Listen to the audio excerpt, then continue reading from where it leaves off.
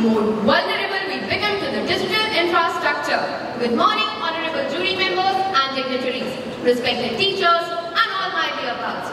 I, Suryanshi Dixit from Brighton International School, strongly stands for the motion digital payment is not a convenient solution, but a dangerous trap. The digital payment mode is a clear case of walking on a tightrope where even one wrong click can lead you to bankruptcy. One wrong move and you are gone. This is how vulnerable we make ourselves when we resort to the so-called new age digital payment system. The very convenience that the digital payments provide is a double-edged sword. Cyber attacks, data breaches, identity theft are lurking threats that will eventually result in financial ruin or personal distress. The Reserve Bank, the Apex Bank of India, reports that the overall value of frauds halved from 60,000 crore in financial year 22 to 30,000 crore in financial year 23, but just doubled in the case of internet-based payment methods. Now, my question here to you is, can we even fathom the risk associated with our financial information being just a few clicks away from those cyber criminals and hackers?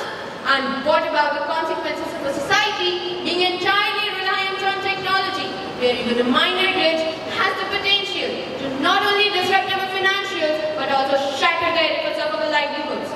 This era indeed is dedicated to technological advancements, and we know how.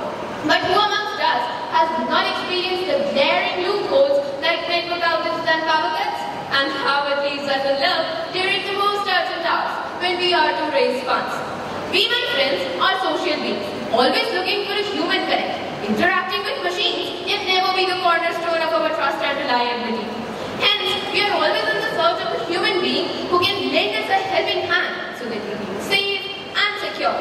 Now, we have some 100-odd people present here who for sure have received some do's and don'ts from their parents. Being vigilant, not opening up to strangers, and keeping things private are a few of don'ts. Then how under the sun can we be so open to sharing our details that robs us of our privacy and self-esteem? According to Technopedia, approximately 3,497 phishing attacks were reported to FBI in financial year 22. It all boils to the conclusion that digital payment is just like the fake friend who can never be trusted on and enjoys your highs. Believe me, my friends, digital payments may be a useful servant, but undoubtedly a dangerous master.